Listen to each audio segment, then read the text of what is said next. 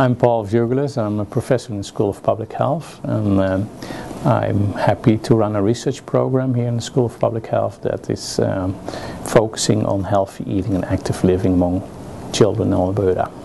The overarching objectives of my research is to prevent chronic diseases in the long term and to improve quality of life. We have a number of programs running. So the two bigger programs that are run out of my shop is the Apple Schools program, and there's another program which is government funded, is the Healthy Schools, Healthy Future program. Where we actually position individuals in schools that take on that role. And it's not so much that they are there in a coordinating role. No, they're actually in a role to try to change the school environment such that the healthy choice becomes the easy choice for those students.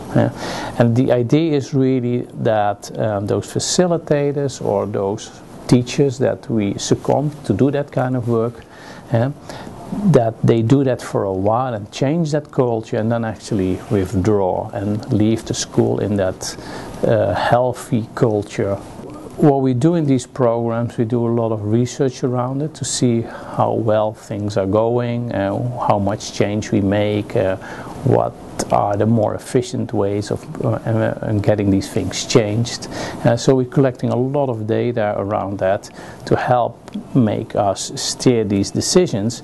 But the beautiful thing is also that we can use all that data to do more sophisticated analysis with, and those are messages that are worthwhile to share with the public at large, with the scientific community. So there are really nice research opportunities for students, for MSc students, PhD students, postdocs, to take that on. It's also wonderful, to reach out to so many kids and getting the rewarding letters back, and knowing that you make a difference is very pleasant.